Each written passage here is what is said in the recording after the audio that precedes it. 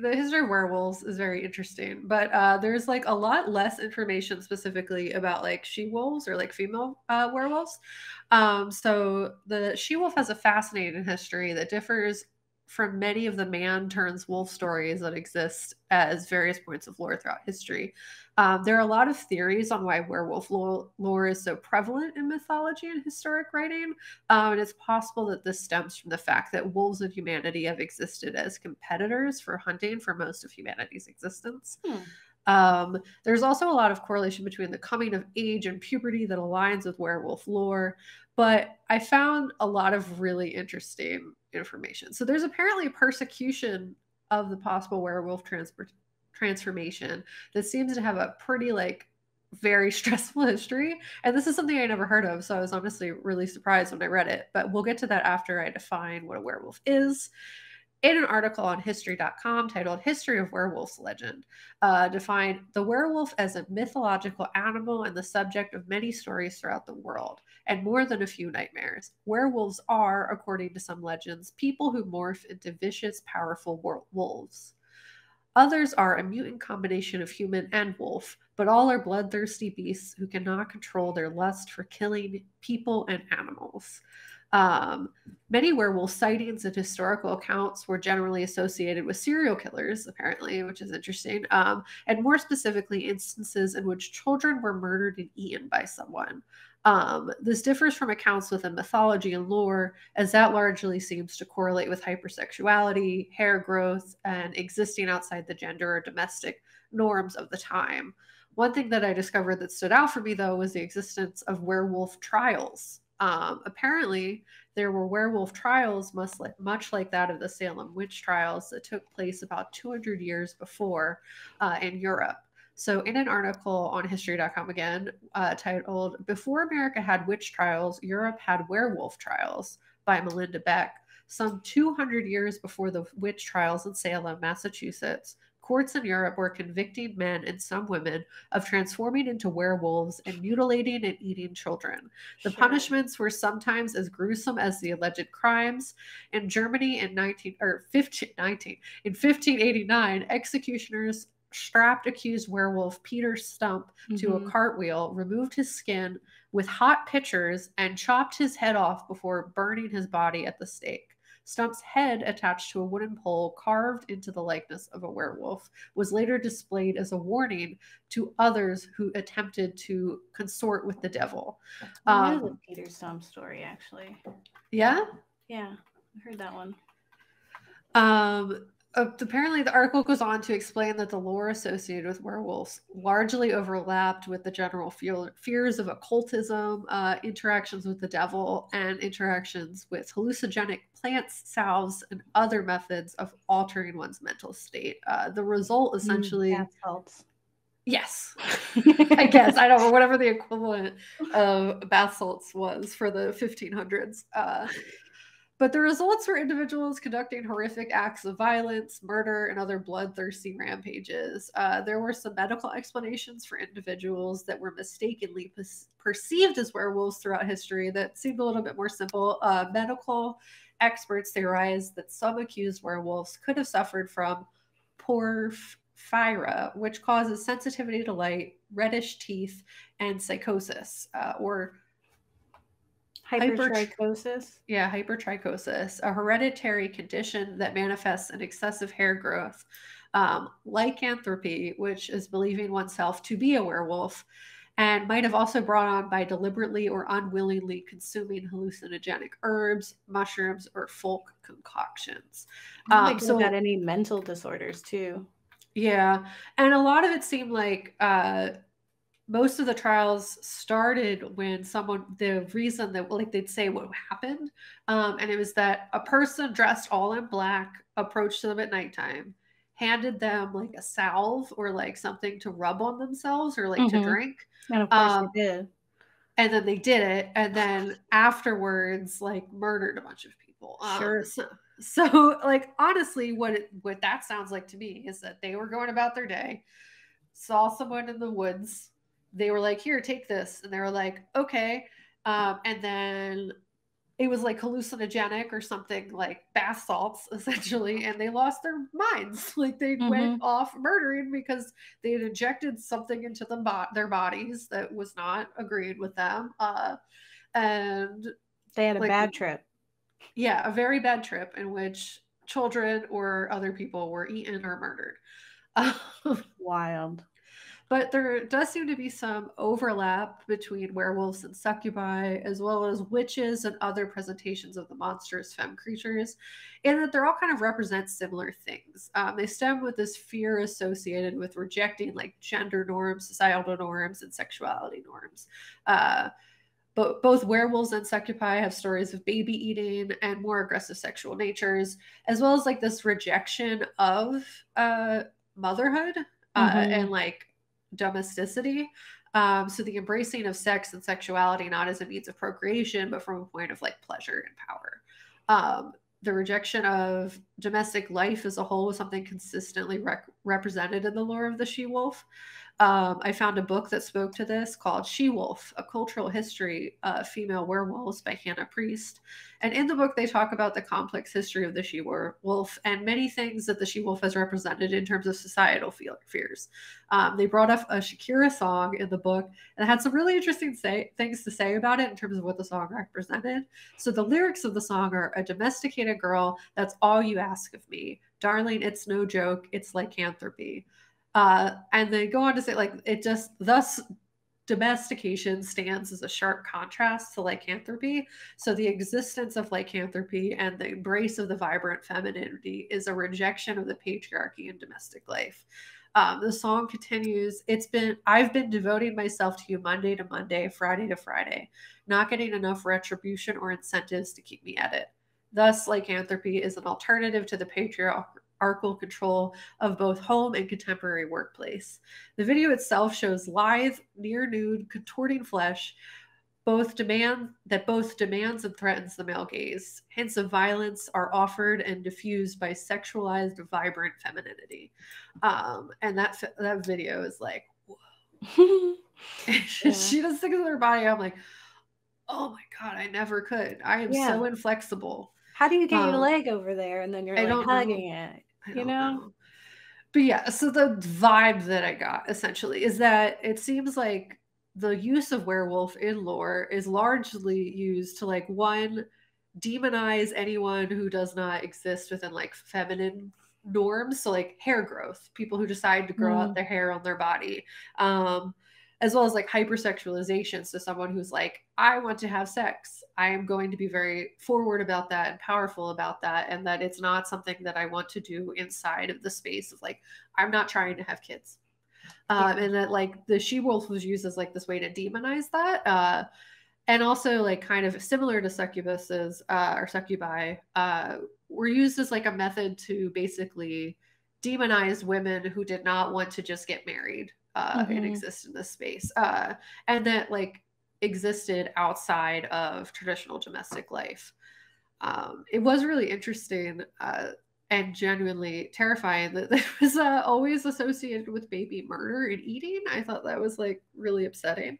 Um, but I think, if anything, I felt like maybe that was like a really weird allegory for like, even when they didn't understand what it was to like miscarry or like to get Mm. abortions at the time, that they could associate that with, and that was a way of demonizing that practice to like act as Yeah. if it was this like werewolf like thing.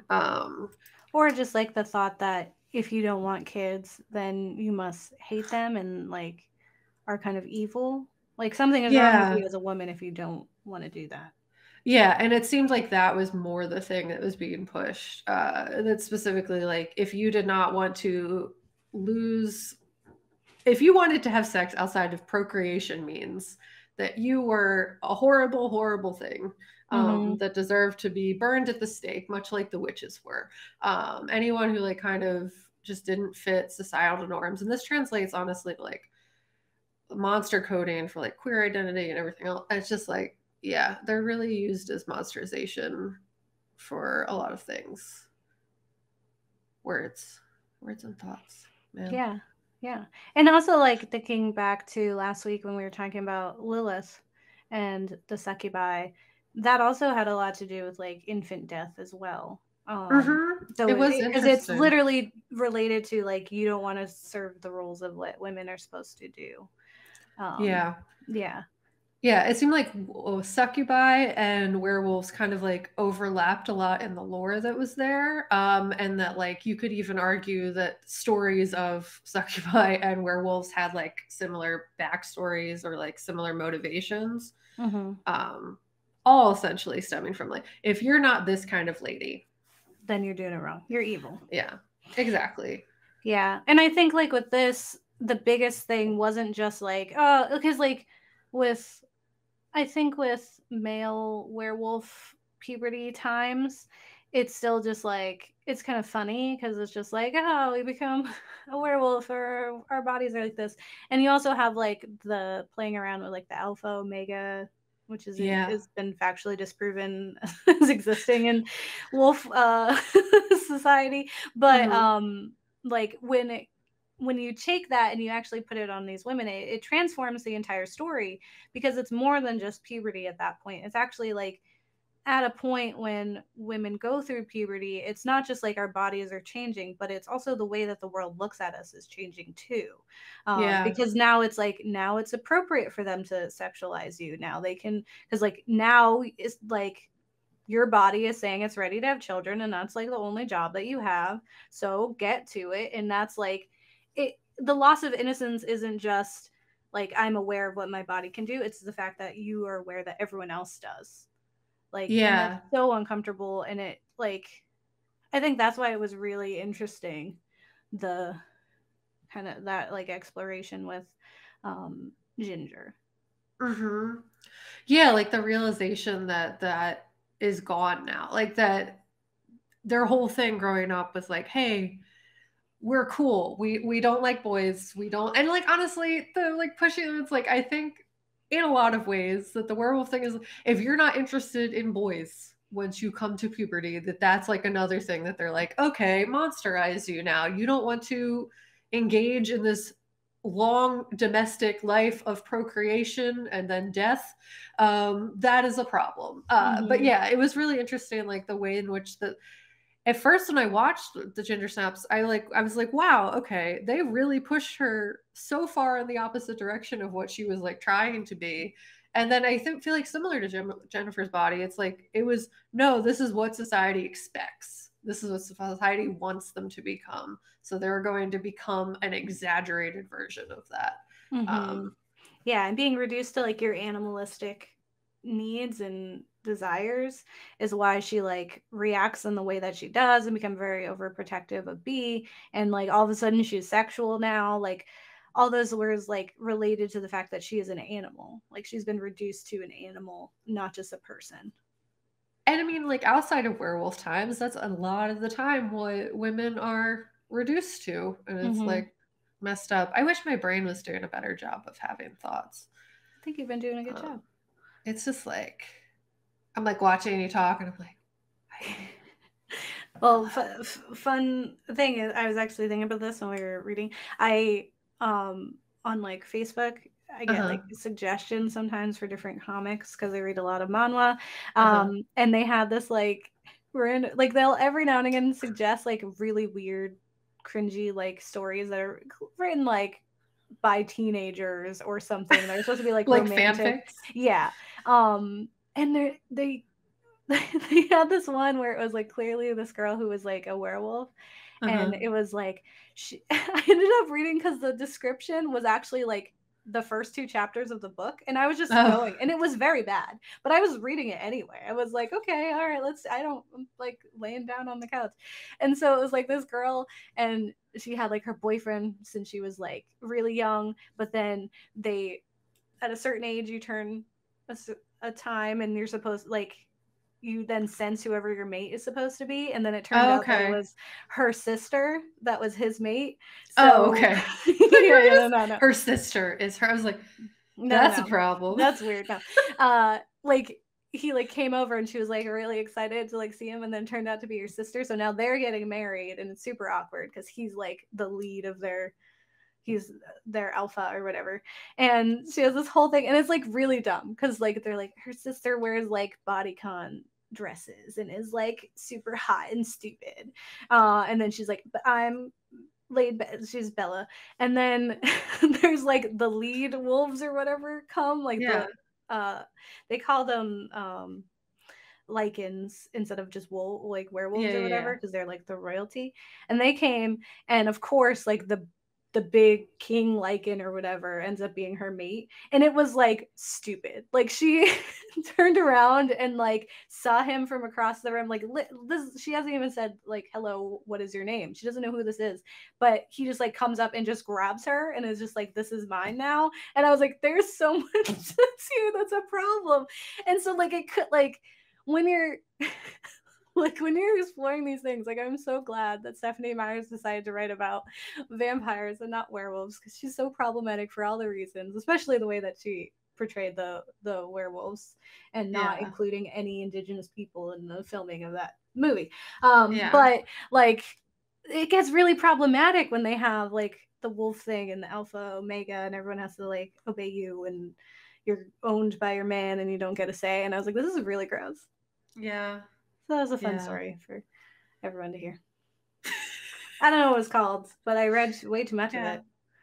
it. Sometimes the internet will do that. Also, I recommend reading the She-Wolf book. They Mhm. had a lot of stuff to say. I was like, this all makes a lot of sense. They're talking about Buffy. They're talking about becoming human. They're talking about like the ways in which like uh the werewolves develop in terms of like the way over history that they've developed and the use of them. They said lots of smart things that I was like, I am not equipped in my current mental state to convey this appropriately.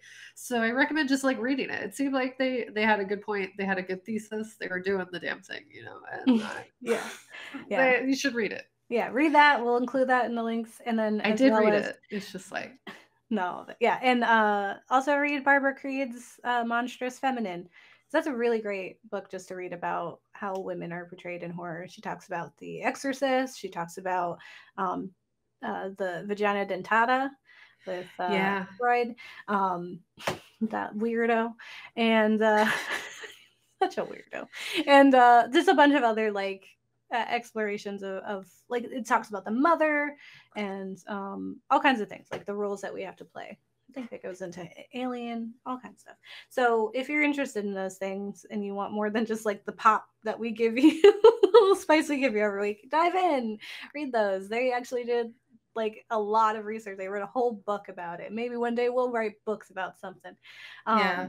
But not right I now. make thoughts real good when I'm not exhausted. It's been a long I feel time. like it's been a time. But Capitalism and its oppressive force of my life and your life and everyone's life. Hello. yes. Capitalism, the patriarchy, a lot of I'm things. just glad we're not all werewolves because I feel like it'd be like a bad time. Also, like kind like I don't know if I was like Shira werewolf time, I'd be like that's pretty cool though. She can do amazing things with her body. Shakira. Yeah, like if I was a she wolf in that sense, that'd be dope. But Mm-hmm. other than that, it does sound like a bad time. I'm not trying to eat babies. I feel like that'd just be like upsetting for everybody, including the baby and myself. No, at some point the baby won't even know. And this is still very upsetting. I feel like that was like an ow. Why? Yeah. Yeah. I don't want to cannibalize things. I already have a hard time just eating like regular meat. And apparently that's a thing too. That was something else in the book where it was like eating a lot of meat in like an abnormal way. Kind of like in that one movie we watched. It was from Brazil. Yeah, raw. Mm-hmm. No, not raw. Oh, not from Brazil? Oh yeah, that was Brazil. French. It was the one with the werewolf lady. Oh yeah. Good Manners. Good Manners. Thank you. Yeah. And how like she was just eating like raw meat and stuff like that. Yeah. That's apparently also a way that it's often portrayed. I forgot about that movie for a little bit. Yeah. It's a good movie. Yeah. And you can check out one of the recent episodes of Black Women Are Scary because it's about werewolf baby. Nice. Look, it all connects. Oh, thanks. Yeah. And next week we're talking about vampires And Yeah. we're going to continue on with our Monstrous Femme series, talking about all kinds of monstrous women or femme presenting folks and how they are fighting back or just trying to live their best life. And the only way to do that is to become a monster. It'd be like that. So yeah, I mean, it seems like it's the better way to be outside of the eating of murder and murder times. Like, it just seems like it's like anyone who just doesn't fit the norm is trying to do something a little different. And it's like, is that actually bad? Was Lilith actually doing something upsetting? she left, Not really, man. She could have just killed him, but she Yeah, didn't. and she didn't, She There's didn't something to be commit said the about first that. murder. Yeah. Okay, that was his son. So, Yeah. yeah. So with that being said, don't get married. Oh, it feels worse to say now after we just had all that context. Still eat your kids. Yeah, because now it's like Real. it's not him eating the kids; it's her eating the kids. Anybody eating the kids is a bad time. I feel like don't cannibalize friends. Yeah. I don't know if you're already on your way to that or not. I don't think so. But, if this is what if this is what you need to stop you, yeah, we're here. We're here for you all. And I'm gonna fix my blog. I promise. It'll make thoughts better than I have made thoughts today. I think you did a great job. Yeah, read words with your mouth and your face and your eyes. I don't know why I said it like that. All right. Well, bye.